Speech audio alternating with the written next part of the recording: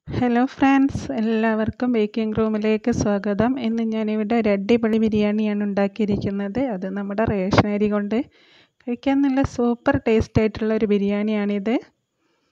അപ്പോൾ നമുക്ക് വീഡിയോയിലേക്ക് പോകുന്നതിന് മുൻപായിട്ട് എൻ്റെ ചാനൽ ഇനിയും സബ്സ്ക്രൈബ് ചെയ്യാത്തവരാണെങ്കിൽ ഒന്ന് സബ്സ്ക്രൈബ് ചെയ്തേക്കണേ. അപ്പോൾ അതിൻ്റെ തൊട്ടടുത്തായിട്ട് തന്നെ ചെറിയൊരു കുഞ്ഞു ബെല്ലൈക്കൺ വരും. അതും കൂടി പ്രസ് ചെയ്യുകയാണെങ്കിൽ ഞാൻ ഇടുന്ന വീഡിയോസിൻ്റെ നോട്ടിഫിക്കേഷൻസ് ഒക്കെ ലഭിക്കുന്നതായിരിക്കും. അപ്പോൾ നമുക്ക് വീഡിയോയിലോട്ട് പോകാം. 250 ml കപ്പിൻ്റെ അളവിൽ 2 കപ്പ് അരിയാണ് എടുത്തിരിക്കുന്നത്. ഇത് നന്നായി കഴുകിയതിന് ശേഷം ഇതൊന്ന് കുതിർത്തെടുക്കാൻ വേണ്ടിയിട്ട് സ്റ്റൗവിൽ വെച്ച് ഒന്ന് തിളപ്പിച്ചെടുക്കുന്നുണ്ട്. അല്ലെങ്കിൽ നല്ല തിളച്ച വെള്ളം ഇതിലേക്കൊന്ന് ഒഴിച്ചു കൊടുത്താലും മതി. ഇപ്പോൾ ഒന്ന് തിളച്ച് വന്നിട്ടുണ്ട്. ഇനി ഇതൊന്ന് മൂടി വെച്ചിട്ട് മാറ്റി വെക്കാം.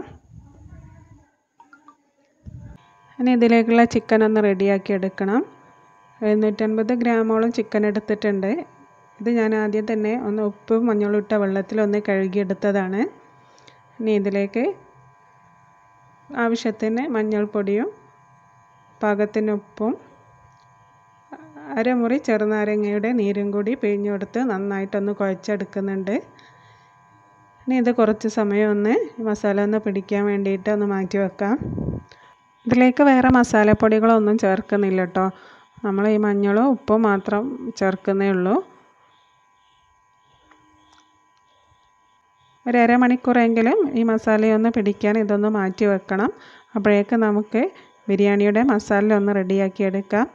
ഞാൻ ഈ പോട്ടിലാണ് ഇവിടെ ബിരിയാണി റെഡിയാക്കി എടുക്കുന്നത്. ഒരു 6-7 ടേബിൾ സ്പൂൺ ഓയിലാണ് ഒഴിച്ചു കൊടുത്തിരിക്കുന്നത്. മസാല ഉണ്ടാക്കാൻ വേണ്ടിയിട്ട് 2 വലിയ സവാളയാണ് എടുത്തിരിക്കുന്നത്.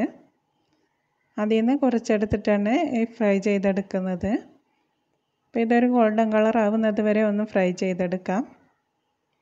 അപ്പോൾ എൻ്റെ വീഡിയോസ് ഇഷ്ടമായാൽ ലൈക്ക് ചെയ്യാനും ഷെയർ ചെയ്യാനും മറക്കരുത്.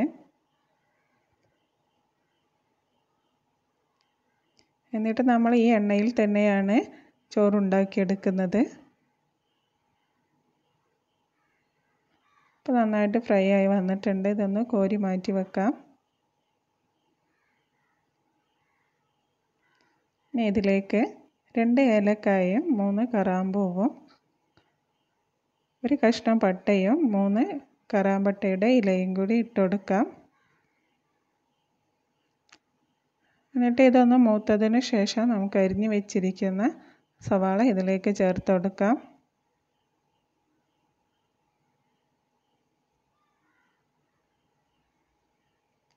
ഇത്രയും സവാളയുടെ ആവശ്യമേ ഇതിലേക്കുള്ളൂ.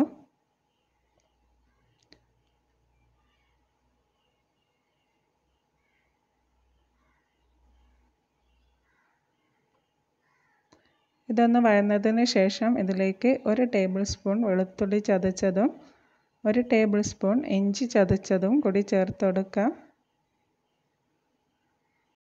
ഞാൻ ആദ്യമായിട്ട് ഈ റൈസ് കൊണ്ട് ബിരിയാണി ഉണ്ടാക്കിയ സമയത്ത് ഇത്ര ടേസ്റ്റ് ഉണ്ടാവുമെന്നൊന്നും വിചാരിച്ചില്ല. വീട്ടിലെല്ലാവർക്കും നല്ലതുപോലെ ഇഷ്ടമായിട്ടുണ്ട്. അപ്പോൾ നിങ്ങളൊന്ന് ട്രൈ ചെയ്ത് നോക്കാം. ഇനി പച്ചമുളക് ചതച്ചതും കൂടി ഇതിലേക്ക് ചേർത്ത് കൊടുക്കാം. ഒരു 6 എരിവുള്ള നല്ല എരിവുള്ള പച്ചമുളകാണ് കേട്ടോ എടുത്തിരിക്കുന്നത്. അതും കൂടി ചതച്ചത് ഇതിലേക്ക് ഇട്ട് കൊടുത്തിട്ടുണ്ട്.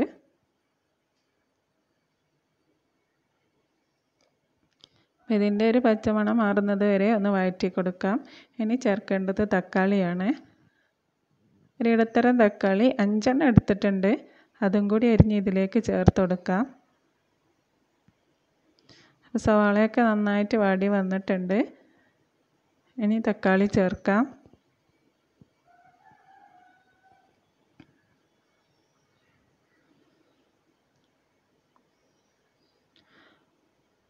ഈ ഉള്ളിയിലേക്ക് ആവശ്യത്തിനുള്ള ഉപ്പും കൂടി നമുക്കിതിലേക്ക് ചേർത്ത് കൊടുക്കാം. ഞാൻ ഇതുവരെ ഉപ്പ് ചേർത്തിട്ടില്ല.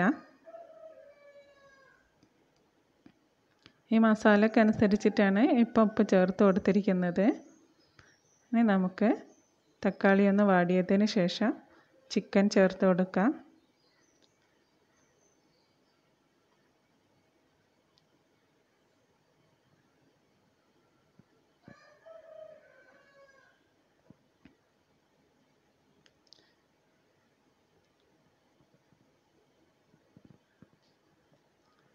കുറച്ച് സമയം ഒന്ന് മൂടി വെച്ചതിന് ശേഷം നമുക്കിതിലേക്ക് മസാലകളൊക്കെ ചേർത്ത് കൊടുക്കണം. തക്കാളിയൊക്കെ നന്നായിട്ട് വാടി വന്നിട്ടുണ്ട്, ഉടഞ്ഞ് വന്നിട്ടുണ്ട്. ഇനി മസാലപ്പൊടിയൊക്കെ ഇട്ടെടുക്കാം.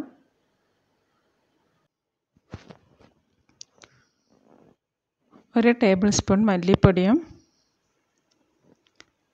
1/2 ടേബിൾ സ്പൂൺ ഗരം മസാല പൊടിയും പിന്നെ എരിവിന് ആവശ്യത്തിനായിട്ട് 1/2 ടേബിൾ സ്പൂൺ കുരുമുളക് പൊടിയുമാണ് ചേർത്തിരിക്കുന്നത്.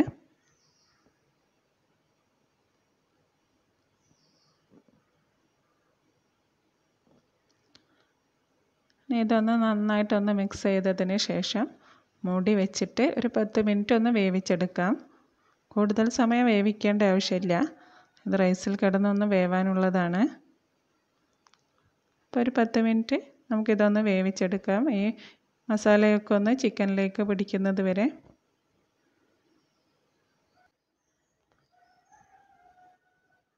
ഇപ്പോൾ ചിക്കനിൽ നിന്നൊക്കെ നന്നായിട്ടൊന്ന് വെള്ളം ഇറങ്ങി വന്നിട്ടുണ്ട്. ഇനി നമുക്കിതിലേക്ക് റൈസിന് ആവശ്യമുള്ള വെള്ളം ചേർത്ത് കൊടുക്കാം. അപ്പോൾ ഈ ചിക്കനിലെ വെള്ളം കൂടി ഒന്ന് വറ്റിയിട്ട് വേണം കേട്ടോ ഇതിലേക്ക് ചേർത്ത് കൊടുക്കുക, അല്ലെങ്കിൽ അതിനനുസരിച്ചിട്ട് നമ്മൾ റൈസിൻ്റെ വെള്ളം ഒന്ന് കുറച്ചെടുക്കണം. റൈസ് നന്നായി കുതിർന്ന് വന്നതുകൊണ്ട് 2 കപ്പ് വെള്ളമാണ് എടുത്തിരിക്കുന്നത്. ഒരു 3 കപ്പ് അരിയോളം ഇതിലേക്ക് ചേർത്ത് കൊടുക്കാം ഈ മസാലയിലേക്ക്. ഇനി ഇതിലേക്ക് ആവശ്യത്തിനുള്ള ഉപ്പും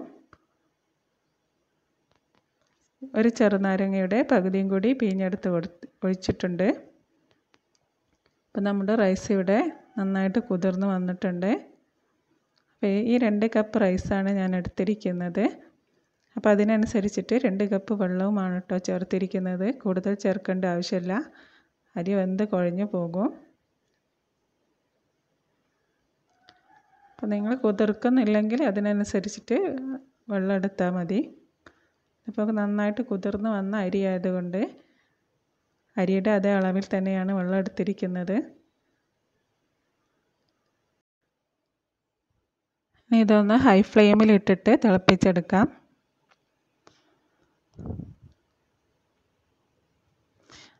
ആദ്യം തന്നെ ലോ ഫ്ലെയിമിലിട്ട് തിളപ്പിക്കരുത്, ആദ്യം ഹൈ ഫ്ലെയിമിലിട്ട് തിളപ്പിച്ചതിന് ശേഷം നന്നായിട്ടൊന്ന് തിളച്ച് വന്നതിന് ശേഷം ലോ ടു ഹൈ ഫ്ലെയിമിലേക്ക് മാറ്റി കൊടുക്കാം.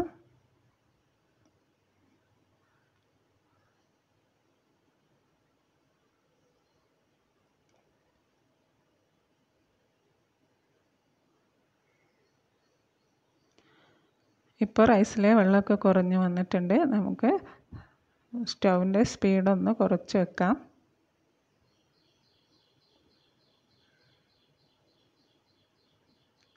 ഇപ്പോൾ റൈസിലേക്ക് ആവശ്യത്തിനുള്ള ഉപ്പൊക്കെ ഉണ്ടോ എന്നുള്ളതൊന്ന് നോക്കണം, ഇല്ലെങ്കിൽ അതിനനുസരിച്ചിട്ട് നമുക്ക് ഉപ്പ് ചേർത്ത് കൊടുക്കാം. അപ്പോൾ നന്നായിട്ട് വെള്ളമൊക്കെ വറ്റി വന്നിട്ടുണ്ട്. ഇനി നമുക്കിതിൻ്റെ സ്റ്റൗ ഒന്ന് ലോ ഫ്ലെയിമിലേക്ക് ഇട്ട് കൊടുക്കണം, അല്ലെങ്കിൽ അടിയിൽ പിടിക്കാൻ സാധ്യതയുണ്ട്. ഇപ്പോൾ റൈസിലുള്ള വെള്ളമൊക്കെ ഒന്ന് വറ്റി തുടങ്ങിയിട്ടുണ്ട്.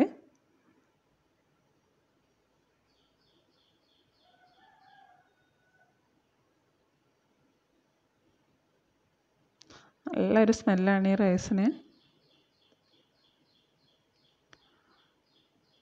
നമുക്കിതിലേക്ക് വറുത്ത് വെച്ചിരിക്കുന്ന സവാളയും കുറച്ച് മല്ലിച്ചപ്പ് അരിഞ്ഞതും കൂടി ചേർത്ത് കൊടുക്കാം.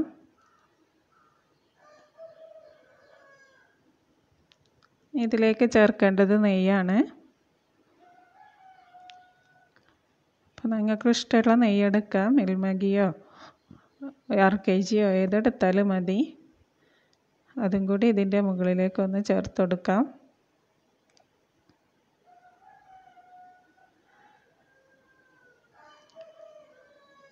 ഈ മൂടി തുറക്കുന്ന സമയത്ത് നല്ലൊരു സ്മെല്ലാണ് ഈ റൈസിന് വരുന്നത്.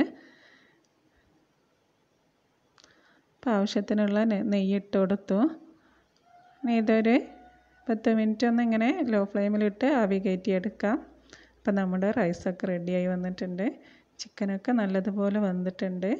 അപ്പോൾ നമ്മളിതിലേക്ക് ഒഴിക്കുന്ന വെള്ളത്തിനനുസരിച്ചിട്ട് ചോറ് കുഴഞ്ഞു പോകും. അപ്പോൾ കൂടുതൽ വെള്ളം ഒഴിക്കാതിരിക്കുക, പാകത്തിന് വെള്ളം ചേർത്ത് വേവിച്ചെടുക്കണം. ഇനി ഇളക്കുന്ന സമയത്ത് ചിക്കൻ ഒന്ന് ഉടഞ്ഞു പോകാതെ നോക്കണം.